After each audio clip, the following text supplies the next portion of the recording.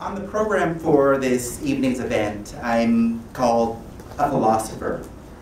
Elsewhere, I've been referred to as a conceptual artist, as an inventor, even a scientist. But none of those really seem to apply to me, given that I don't have any advanced degree or any expertise in anything. And as a result, the best I could come up with for a business card was, as you see, to call myself untitled. But if forced to come up with a job description on a resume or something of the sort, I would have to say that I'm a dilettante.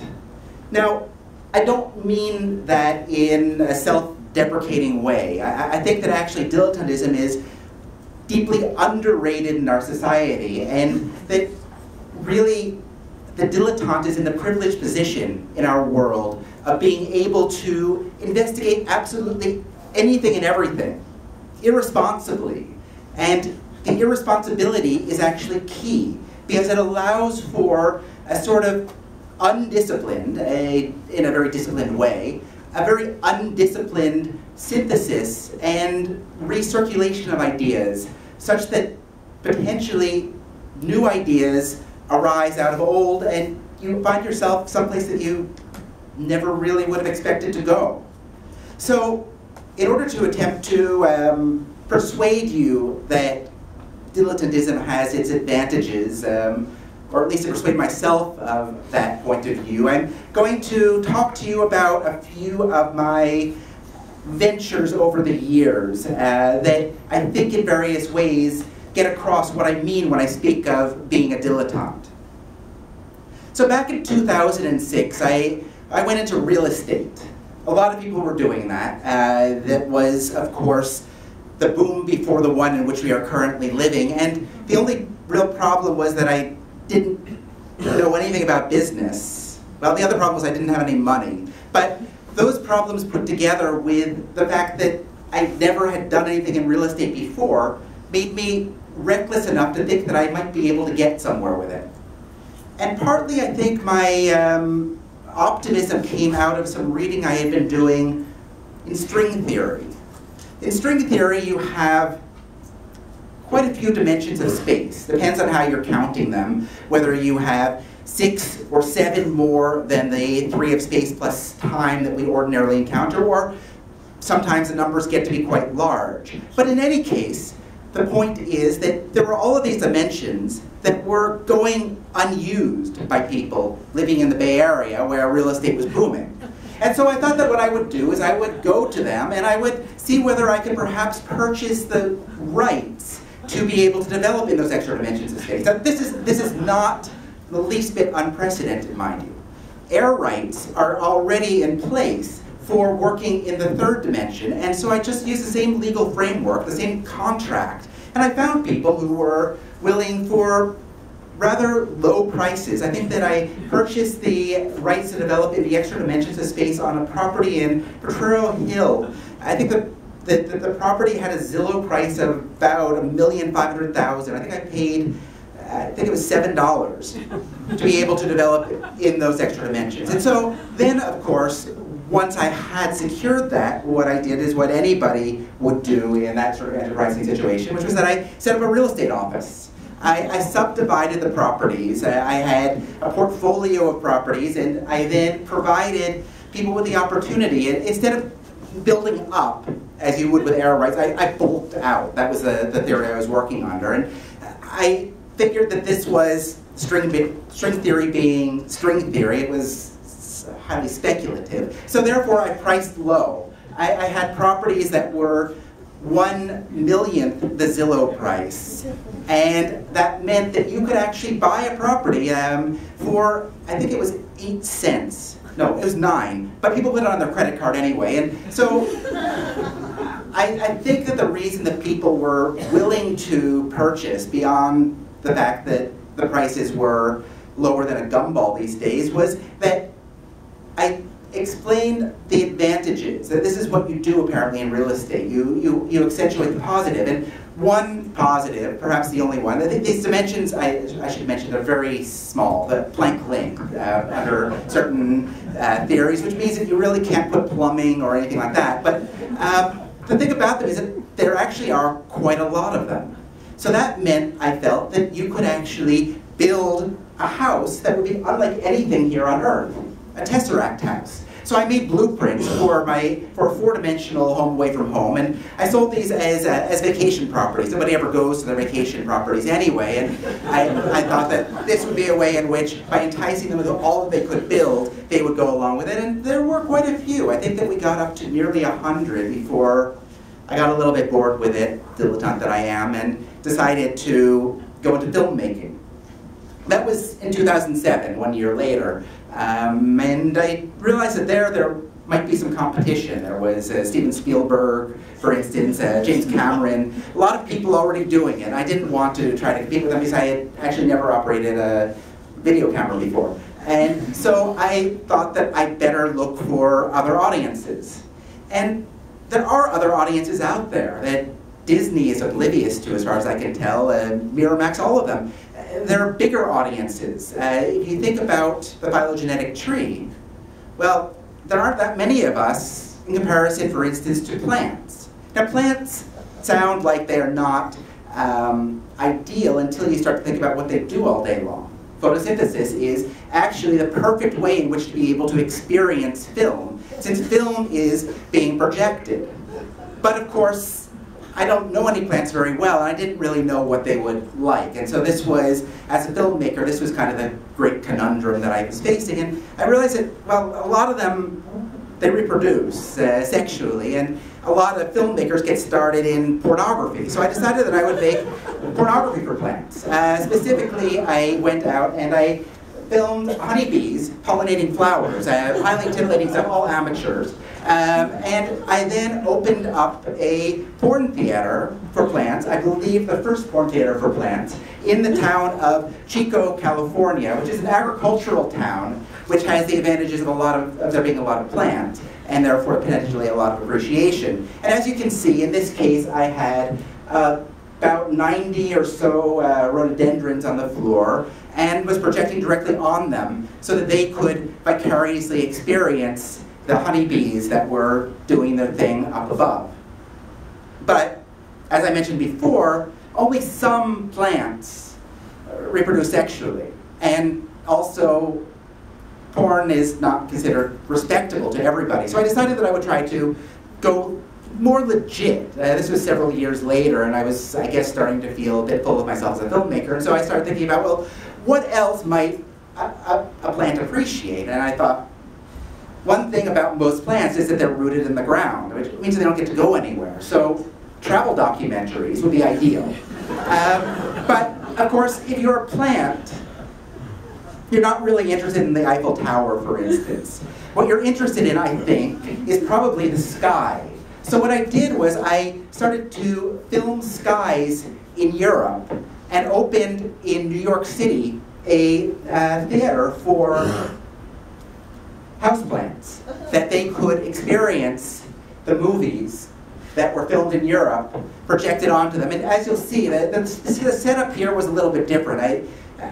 Dilettante that I am, I still am an attentive dilettante who is very careful to make sure that I work to the utmost for whatever my audience might happen to be, plants included. And as a result, in the case of the pornography, it made a lot of sense to project directly onto the foliage, because the bees are right above the plant, and therefore from a plant's perspective, pornographically speaking, it makes the most sense to have a highly degraded black and white image that's directly over them. Whereas the sky might as well be up in the sky as far as the plant is concerned.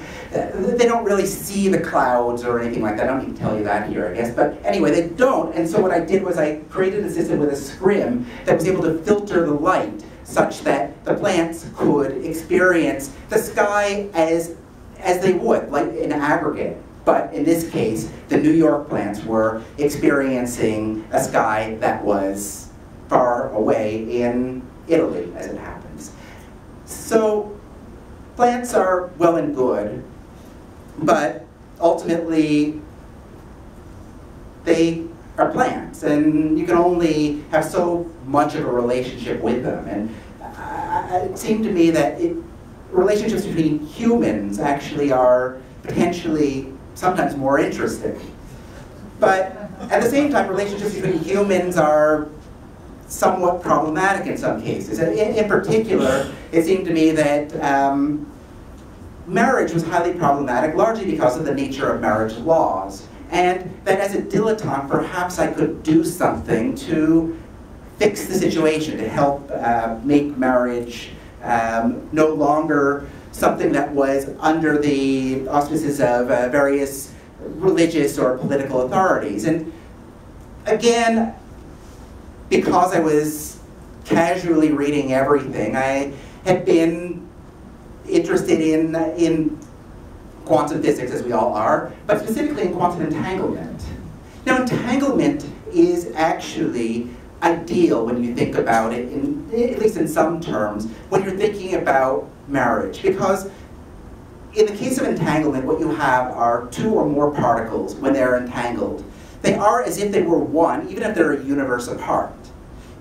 As far as marriage is concerned, that sounds pretty romantic. So I figured that what I could do would be to take advantage of entanglement, basically to allow people to become entangled rather than married, to operate under a law of nature rather than a local law of California. And that what would make that possible, in fact very easy, I wouldn't even need to be there, which is of course always an advantage, was I could build a machine.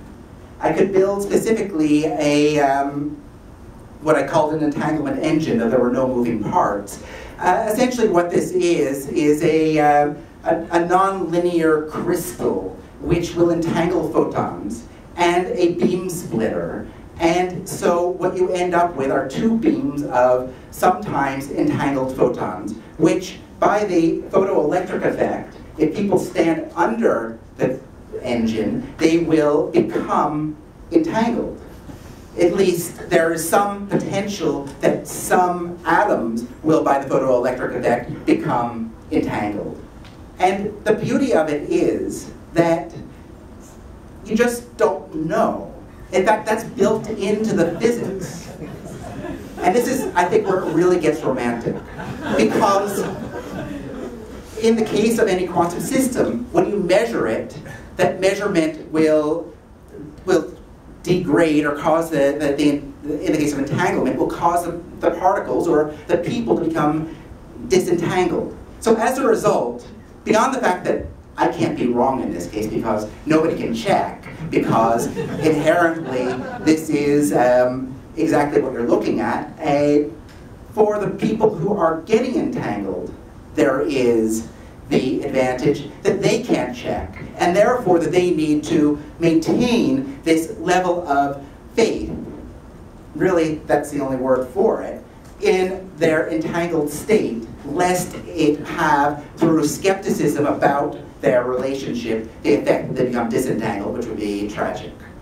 And so these examples I put forward as three different case studies, I guess, which I then, since I think I have a few minutes left, do I have any minutes left? I have 6 minutes left. So just to flash through a few other things, because Piero was very kind to allude to the fact that I'm up to all sorts of strange things. Other projects that I have been engaged in, other ventures operating in this way where I put everything together and see what happens. For instance, attempted to genetically engineer God. This was at UC Berkeley, it was not at Stanford, but this was an attempt actually to figure out where on the phylogenetic tree amongst all the various species, where God might be, and not being able to obtain any DNA for God, I ended up needing to undertake a system of continuous in vitro evolution, where over a period of time I was able to measure for incipient godliness. And to answer your question, we published our research and are hoping for others to join in and refute it at least. So this of course, being an example of what happens when science and religion start mixing up in ways that are not really intended or necessarily considered desirable to either one of them. I've also attempted to fix the problem of always being late, never having time for anything. That is to say that I applied general relativity to time management.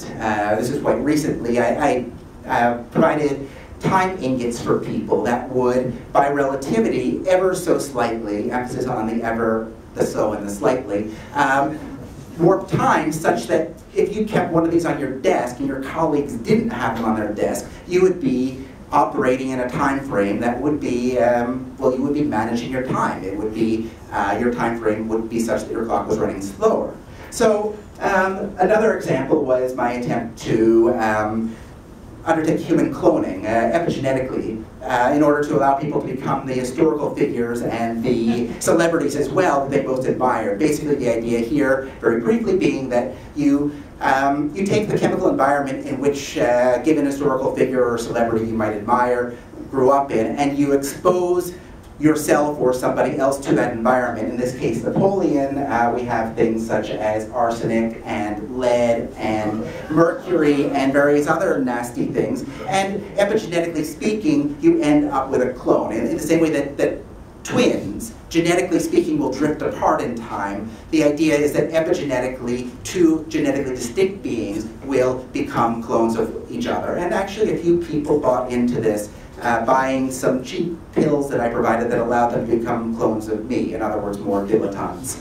And finally, we have, because I do occasionally dabble in something like art, my attempt here to make art, to make paintings and sculpture, but really wanting it to be universal, Copernican in other words. So as a result, what I did was I went according to the mediocrity principle, and I made my paintings the average color of the universe, they're kind of blurry, and the sculptures were made out of the most common element that we have, that we know, is hydrogen. These are not the sculptures, by the way. This is the sculpture before it's been released. When it has been released, it becomes much, much more interesting.